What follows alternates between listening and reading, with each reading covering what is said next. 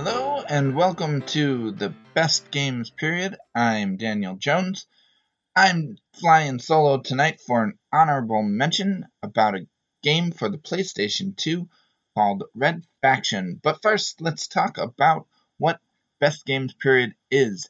It's basically a show where a couple of guys, myself, typically Jack Gardner and Jeremy Brown, sometimes guests, sometimes not, get together and talk about video games that we think are really great.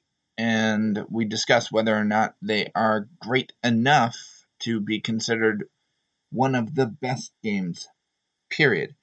One of the best games of all time, one of the most important. Basically, think of it as a Hall of Fame or canon of video games. And you got the best games, period. And that's what this show is.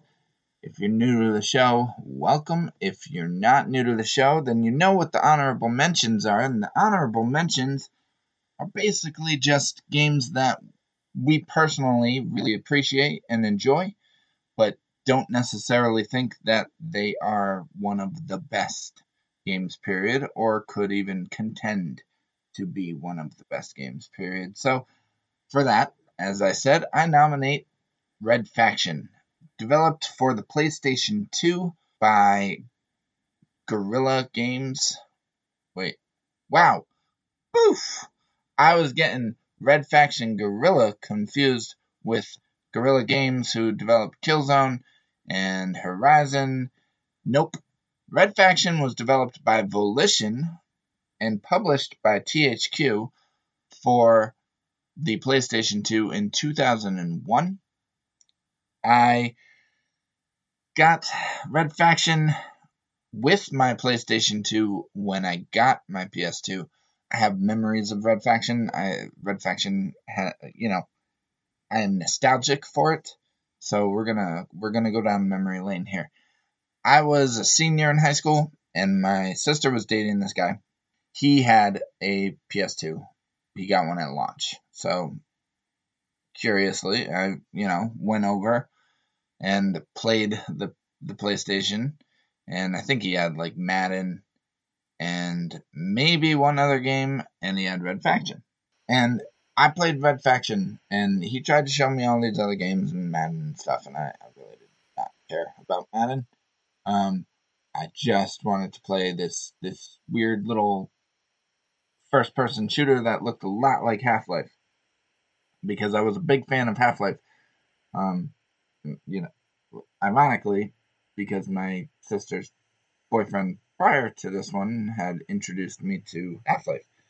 And now she had a new boyfriend who was introducing me to a game that was a lot like Half-Life, but not as good.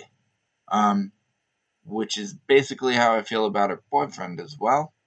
Like, first one was a really cool guy, and I liked him a lot. Second one that introduced me to Red Faction was kind of I don't know, just not the same, kind of similar, just not the same. That's pretty much what Red Faction was.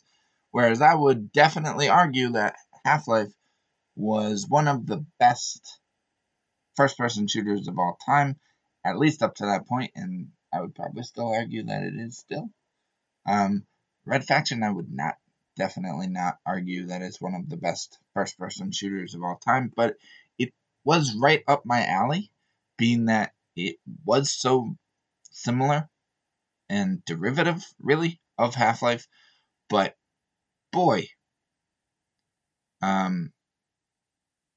despite its flaws, it's still a fun game, and I've gone back and replayed a bunch of it on the PS4 because it is available to purchase on the PlayStation 4 if you're curious. It's a fun little time. I mean, it does not hold up. It has issues. So let's go back and talk about what Red Faction is. What it's all about. Red Faction, it takes place on Mars, hence the red. It is about a miner. Man, I did some research, and I remembered his name, and now it's lost on me. And I have my phone here, and I could look it up, but I'm not going to. Parker.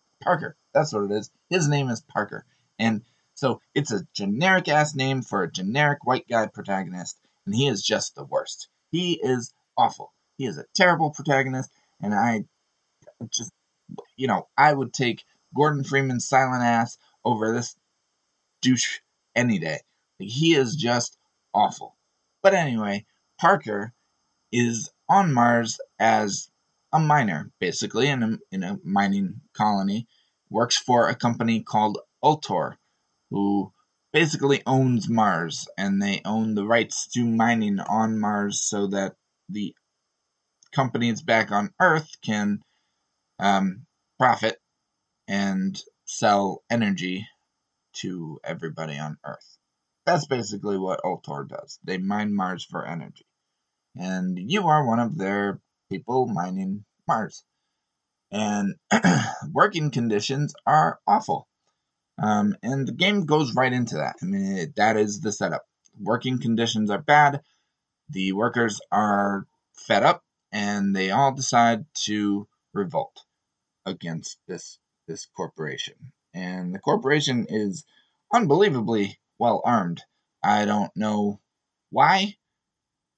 I feel like they're just a mining corporation. They don't need to be that well armed, but you find out that they've been doing all sorts of experiments, and there's a lot more to Ultor than just mining.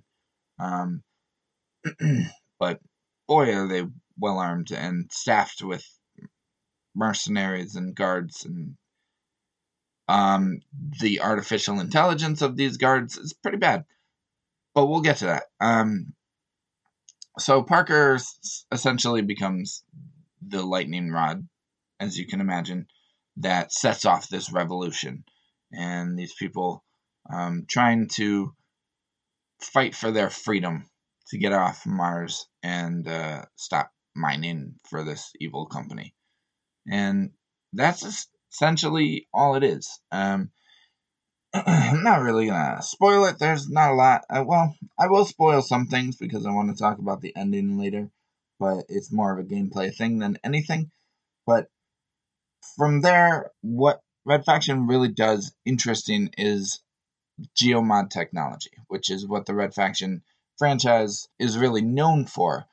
That started with the first Red Faction. Volition, up to that point, had done some other games. They created the Descent games, I believe, which were similar in tone to Red Faction, but they were for PC. Red Faction was their second console game because they had done a game called Summoner for PlayStation 2, which was a launch title for PS2.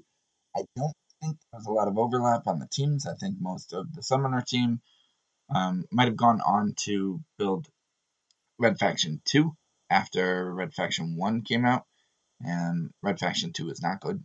Summoner was a okay game. I mean, it was a PS2 launch game, so it wasn't great. It's not the best games, period, but it's okay. Red Faction is really where Volition started to do some interesting things. And all the stuff that you see in Red Faction Guerrilla when that came out, and that's a widely loved game. That's a game that probably a lot of people would argue is the best game, period. A lot of the things that set that game apart had their foundation in Red Faction 1, the first one.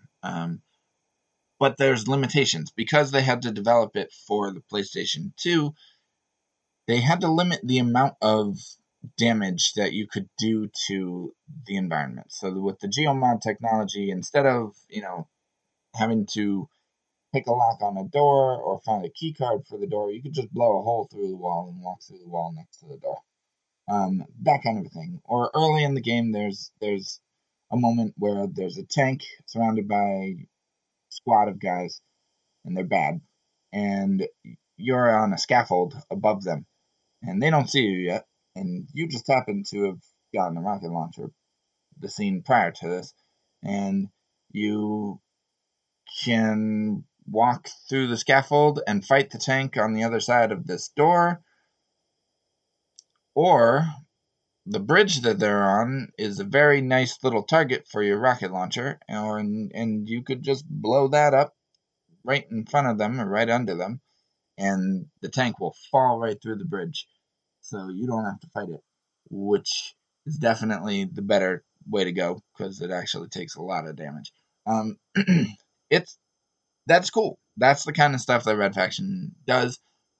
The problem with Red Faction is that a lot of it is after the first hour or so, where the first hour there's a lot of exploration. There's a lot of little secrets and secret rooms that you can miss easily. After that, every time you're asked to use the geomod technology, is pretty much just when the game wants you to. You don't get to experiment with it the way that you can in Guerrilla, and the way that I think they probably would have wanted you to be able to, but they had to limit your ability to use it.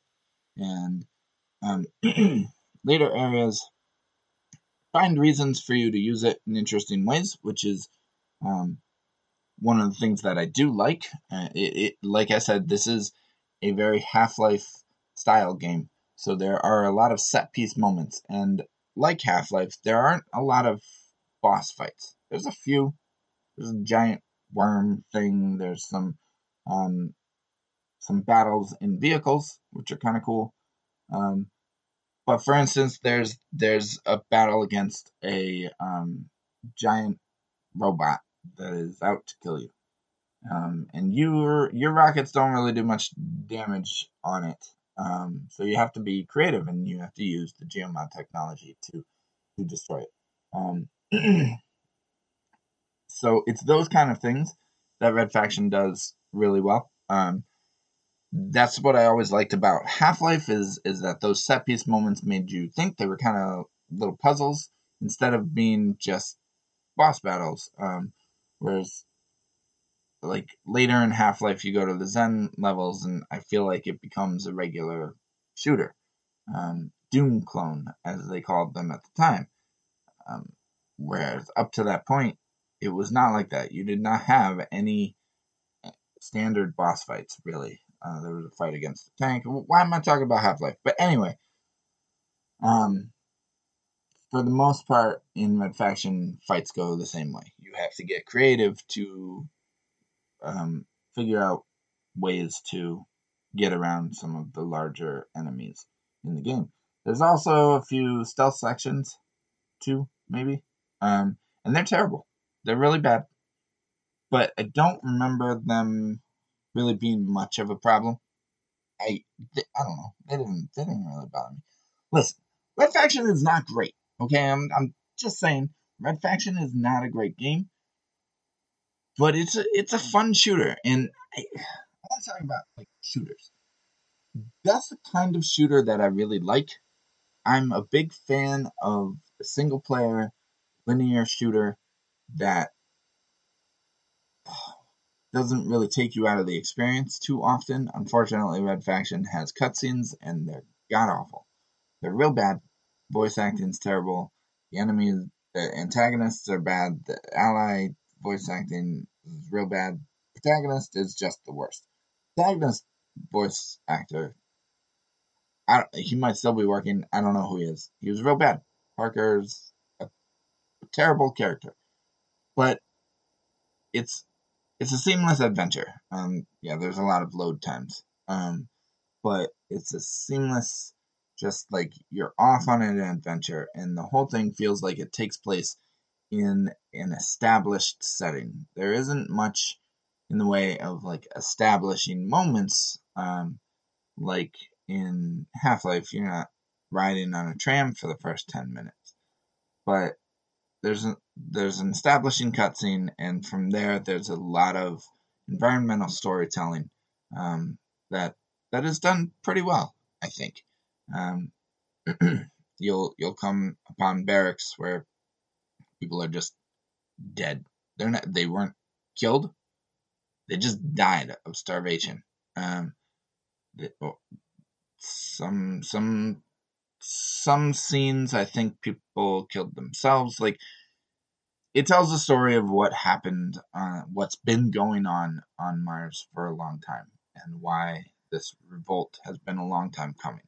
But Parker just happened to be caught up in the middle of it, and um, it's a seamless adventure from start to end.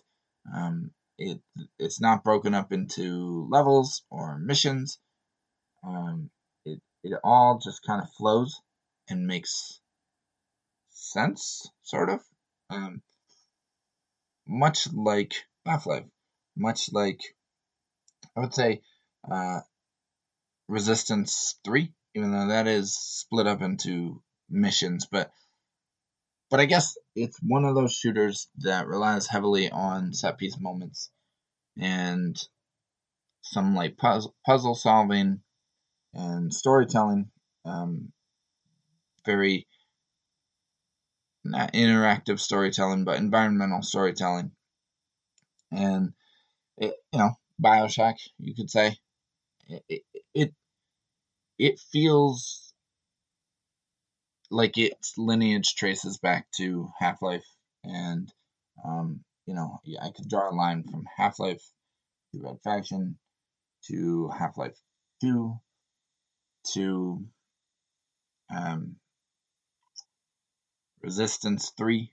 And I say Resistance 3 because 1 and 2 don't really do the same thing for me. But I mean, those are good games. I would also throw Chronicles of Riddick, Butcher Bay in there. There's a bunch, and you can kind of draw a line through them all. I would also include like Wolfenstein games, the newer ones. Wolfenstein Singularity. Jeremy loves Singularity. So those kind of shooters are my cup of tea. Except Singularity, it's just mediocre. I just don't really love Singularity. It's mediocre. Listen to our Singularity episode if you want to. But anyway, Red Faction is also mediocre. Like I'm not saying this is the best games period. It is an honorable mention. Um, and that's a stretch. But man, I wanted to talk about it because I just that game came out a few months before Halo, and for a period there, I had a PS2 and saw Halo and was like, I know this game's like all the rage right now, and everybody's talking about how great it is, but man, Red Faction's better than Halo. And then I actually got an Xbox and played Halo. Or actually, I think my friend had an Xbox and we played through Halo together. Then I ended up buying an Xbox myself because I wanted to play Halo again and Halo 2 once that came out. Because fucking Halo's so good. Halo is exceptional and it's still exceptional. That game is a 10 out of 10. That is a best game period. Listen to our Halo ODST episode. We definitely will do a Halo Combat Evolved episode at some point. I need to get Jack and Jeremy on that one. We need to do it. That needs to happen soon because Halo is the best game period. It's amazing. And the fact that I ever thought that Red Faction was maybe as good as Halo, it's embarrassing because that's insane. Going back to play Red Faction now, enemies just bum rush you. Their artificial intelligence is terrible. Either they bum rush you, or they just stand in place and shoot you from wherever they happen to be at the moment. It's awful. And they will telegraph where they are because they shout out, and it's hard to figure out, like, are they behind me? Sometimes they'll be in another room and they'll be yelling at me, and I won't know, I don't know where they are. I can't see them. And then they'll just come through a door and attack me. Like, it's real bad, and you can imagine the stealth sections are really bad too. I will say it's fun to be able to kill basically anybody in that game. You can kill bad guys and good guys, seemingly good guys, willy nilly. I think you can do that in Half-Life also so it's similar to Half-Life 2, also. Um, but despite the terrible artificial intelligence and the graphics that have not aged well, um, and the pretty limited arsenal, there is one really great gun. It's a railgun that can see through walls and shoot through walls, and it's phenomenal. It's a lot like the railgun. I think it's called the railgun in Perfect Dark, which I was my go-to in the multiplayer of Perfect Dark, and we'll get to the Red Faction multiplayer in a second because it's great, and then we'll wrap up. But first, I want to talk about the ending of Red Faction. So you fight through this resistance, you find out about some experiments Altor is doing and some shit that they want to do. You get to this moment where there's a bomb, and you're trying to disarm the bomb. I don't remember why you're trying to disarm the bomb. I think because you're waiting for reinforcements to arrive, basically. People to come and rescue you. And you're with this resistance leader woman, and I can't remember her name. She's basically your friend throughout most of the game. And, well, about the second half of the game. And you're trying to disarm a bomb, and that's how the game ends, is disarming a bomb in a memory minigame. And that's it. That's how it ends. It doesn't end with a giant boss fight.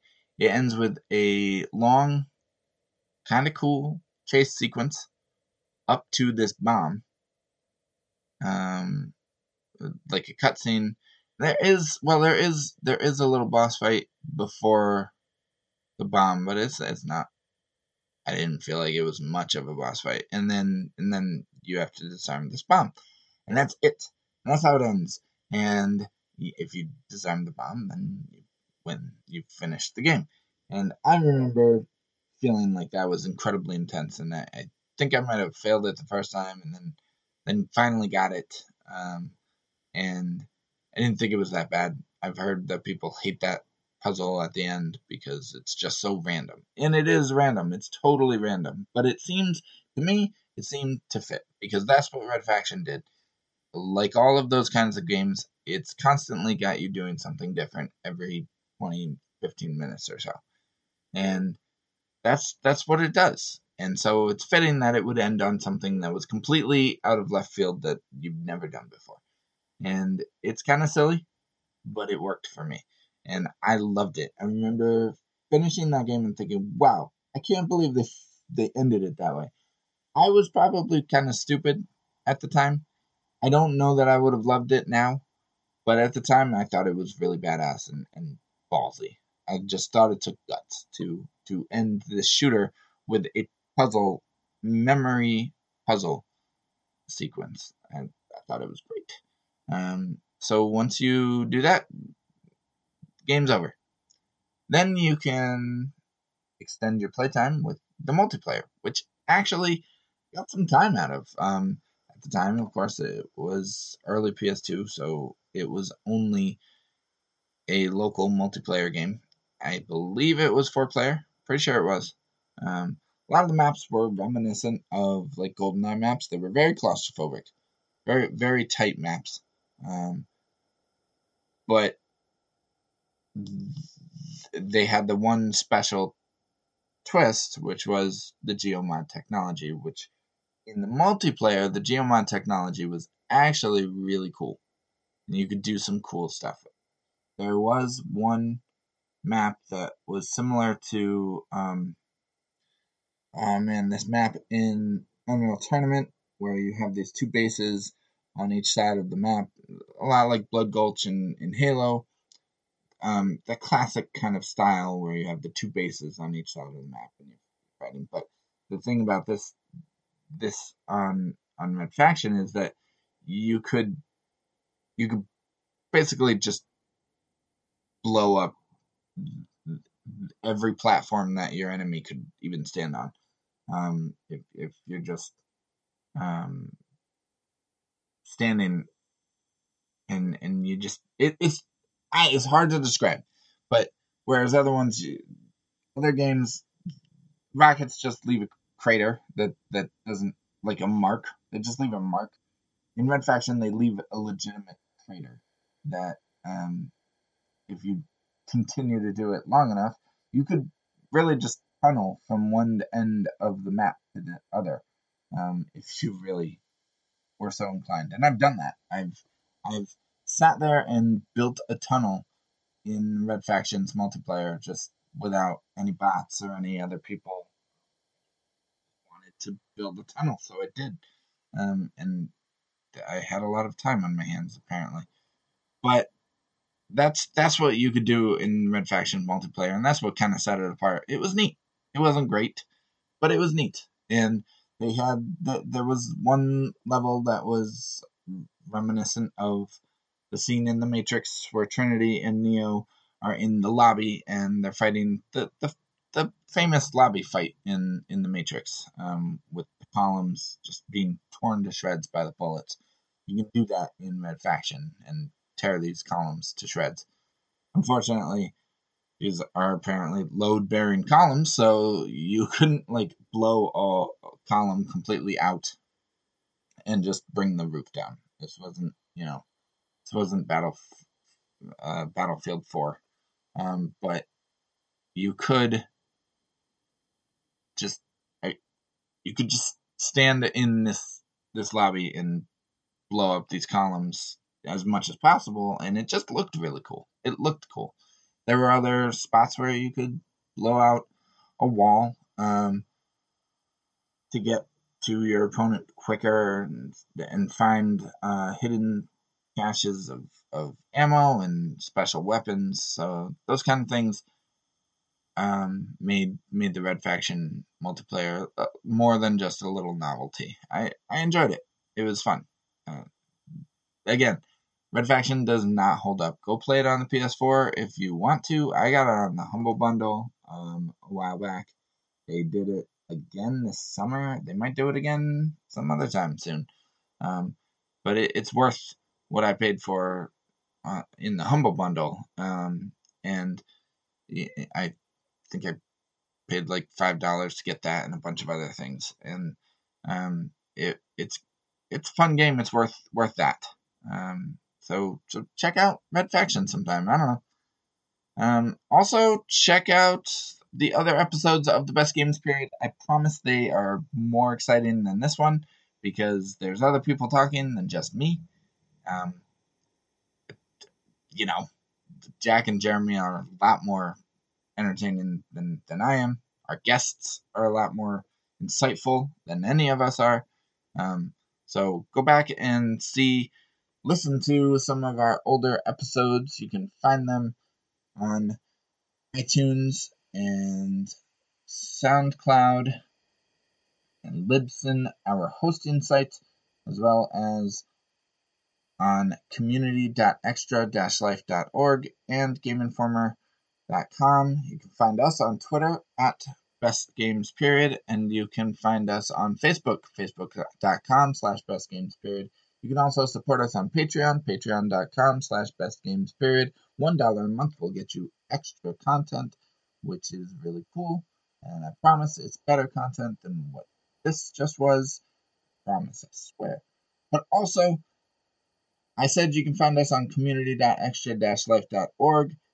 You should also check out extra-life.org and Extra Life for what Extra Life is. And what is Extra Life? Extra Life is a charity for the Children's Miracle Network of Hospitals, which is 100% of the funds from the charity go towards the Children's Miracle Network hospitals and kids in need, kids who need it, and is the big day once a year where Extra Life really celebrates and tries to get gamers together to raise money for kids with all types of ailments. And on that day, or any time throughout the year that you raise money for Extra Life, you can choose where that money goes, and it's all up to you. I donate to the local